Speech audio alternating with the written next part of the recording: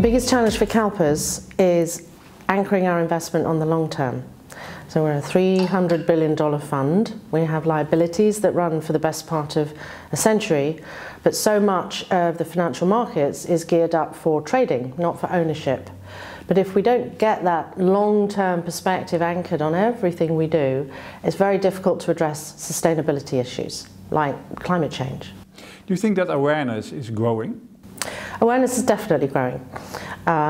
We did a survey of some of our external managers as we were doing some new work this year on integrating environmental, social and governance factors. And I would say almost to affirm they had a pretty good idea that this was something that mattered.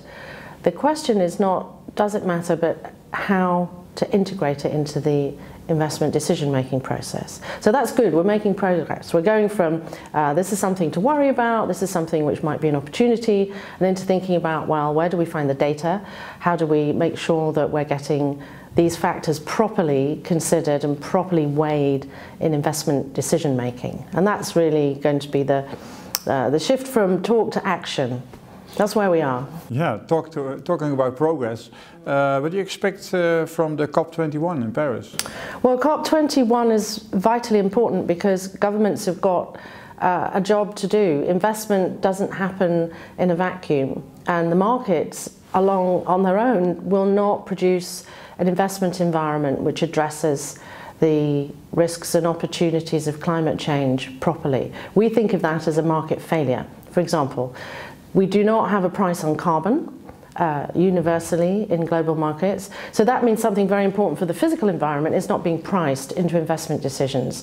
Now that's something where government and whether it's at national, international or subnational level, government needs to work on that policy agenda.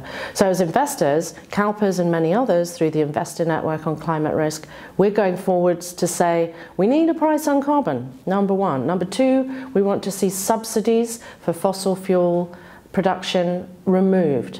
Then we can see better how market forces are going to take us through that transition to a lower carbon future and ultimately to an alternative set of energy options.